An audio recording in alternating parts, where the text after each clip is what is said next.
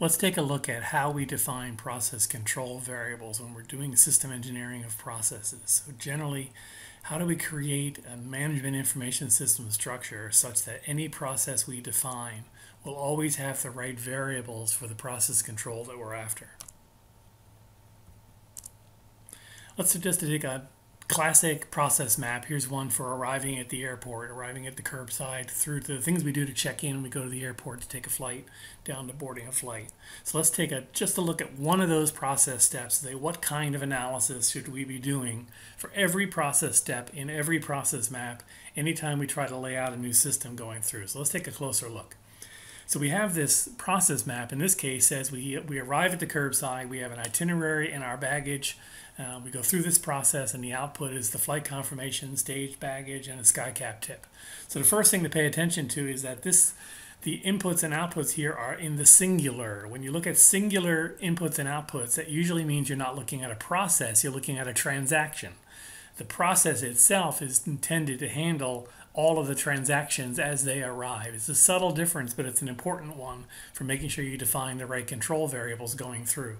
So the first thing you do on any process map you're drawing is making sure you're actually describing the process of doing the work, not just each transaction that the process will include. So that requires us, in our case, to take the singular flows like itinerary and make it plural, because you'll have lots of these things coming into the process as the process handles multiple passengers all arriving for the day. So it's a very subtle difference, but a very important one as you go through. Now imagine, if you will, that there's a second layer to your process map, almost another process map you could be drawing for what's the control process around, in this case, arriving at the curbside. I said try to imagine doing that because, for reasons I'll show you later, I don't actually draw the second process map. But thinking of it as a second process map with the control layer is a good way to think about it as we go through. So the first thing you do on process control is ask yourself, what are the triggers? What are the curbside arrival triggers? What causes the arrive curbside process to wake up and be activated? The trigger in this case might be a passenger gets out of their car and arrives at the curbside. That isn't necessarily an input to the process. It might be, but you need to know for any given process you're designing what would cause it to operate. If you have more than one trigger or think you have more than one trigger, it's very common that you might have more than one process going on in terms of what's arriving going in. So make sure you know what the triggers are that would cause this process to execute from a control standpoint.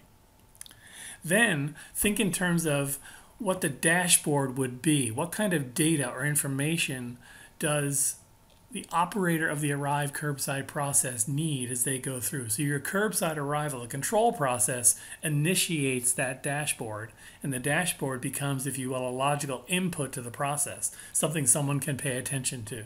Thinking about driving your car, the driving the car trigger is when you turn the key and start the engine. That causes the car to initialize the dashboard and present it to you as a driver for driving the car. So you have a dashboard you can look at any given time. In every process, there should be at least a logical dashboard that you have in mind as an engineer. Whether you implement the dashboard in any automated fashion or any IT solution, that's not the point here. You're gathering requirements and trying to understand what the process is. So the dashboard could end up being nothing more than variables you train the operator of the process to keep in mind as they're working. So this isn't about how you'll deliver the dashboard. It's just about what would be on the dashboard going into this process. Then the issue becomes, as the process executes, what metrics will you collect? So the output of every process are metrics that you can capture. Again, not necessarily things that will be implemented. This isn't design. Think about what information becomes available as a byproduct of carrying out the process. So the metrics come out of your processes.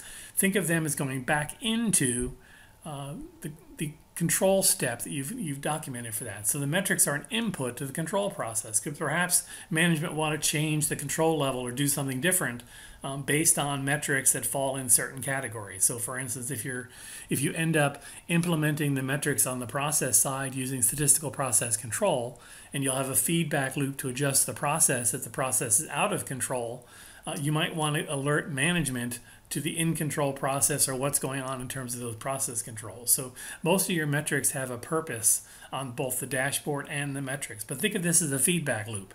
So the trigger instantiates the dashboard goes into the process, metrics come out, which go back into the control process, which update the dashboard, which come back into the arrive curbside process as they go through. So this is a cycle that's constantly continuing as the arrive curbside process is being carried out.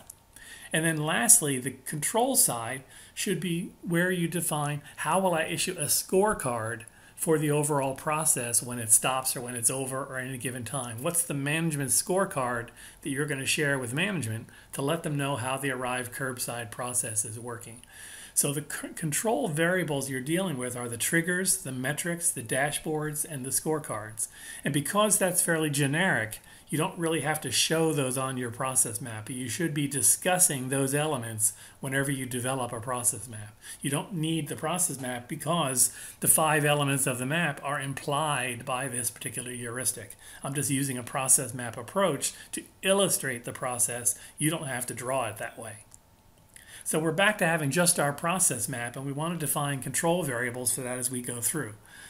So here's the set of control variables that I might define. What is the curbside arrival trigger? It's the traveling party of 1 to n passengers arrives at the curbside. What's the scorecard I eventually want to report to management on how this process is working? And maybe I want to do the data by SkyCap or by flight in terms of the numbers of passengers that were processed, how many bags were processed, the average processing time, the average lead time, how many of those parties were late for checking in, and how many passengers were late for checking in.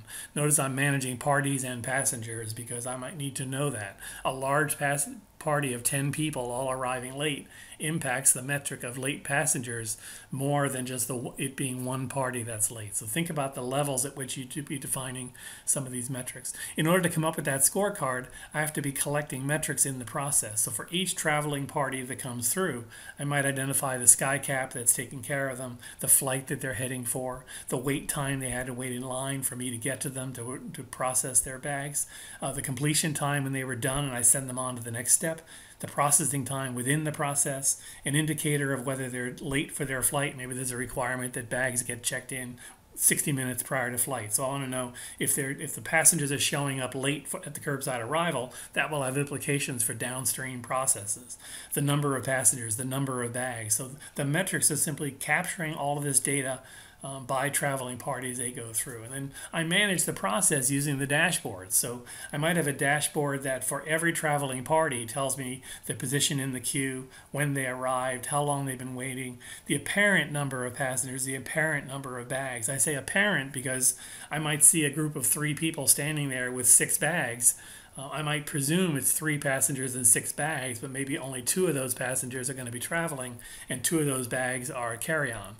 So it's only the apparent numbers that I can gather on a dashboard basis until I actually process the traveling party. And then by each SkyCap, I want to know how many parties they processed, how many passengers they've processed, the number of bags they've processed, the average passenger wait time, the maximum party wait time, the average passenger lead time, the minimum party lead time, and the average tip they received per bag, and maybe the total tips they've received so far in a shift. So that's the dashboard that I'm using going through the process. So that's a lot of data. The purpose of defining your process control variables isn't to draw the second process map. Like I said, I do not draw that process map. It's to define all these variables. So the very fact that I have the arrive curbside process defined in a process map within my requirements document means that I should also be defining all of these other variables and talking about how I will control the process going through.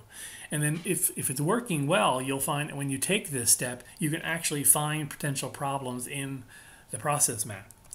So for instance, if my scorecard includes the number of late parties, the number of late passengers, that presumes that I'm counting people who are late and that they're checking in late. That presumes that the arrive curbside process can't just look at their itinerary, but the person, the SkyCap doing this process, has to have access to the departure schedules. So I basically had missed an input to the process that defining the metrics and the dashboards and the scorecards shows me that I'm missing. I have to be able to compare the departure schedule and their itinerary to see what's going on when they're checking in, coming through.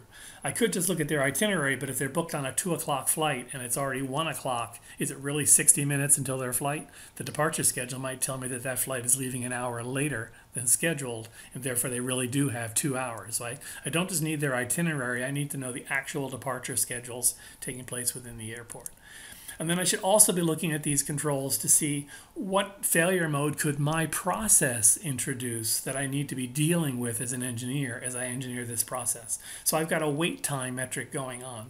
Some of my parties and passengers are going to wait in line to get to the arrive curbside process. Well, how often does that wait time cause them to be late? Suppose it's 70 minutes until their flight and they get in line to check in and it takes me 20 minutes to get to them. Now that's only 50 minutes before the flight and I flag them as late. I'm not going to be able to guarantee I can get their bags on the flight. Well, that turns out to be my fault because my process isn't working high enough. So my control variables have to take that kind of process into account and solve that failure mode. As my average wait time goes up, my control process perhaps should put more sky caps on. So I want to keep that wait time low so that my process isn't causing the very problem that the process is supposed to be helping to avoid. These are all things I get out of defining my process control variables as I go through. So the process map you've drawn with all of its steps and all of its inputs and its outputs is only the beginning of the engineering of the process. Our job as system engineers is to make sure we capture the triggers, the metrics, the dashboards, and the scorecards that will ultimately control that process as it goes through. So if you're writing a requirements document, somewhere in or around your process maps, you should be talking about the control variables that you're working on. And as you can see, there's often quite a few of them. Again, don't bog down worrying about whether this particular set of control variables will get implemented in a particular automated tool or in any particular design strategy. This is a requirements phase tool. Your job is to figure out the variables that could and might be used to control the process. You'll decide later in design how and when you'll actually implement some of these processes going through.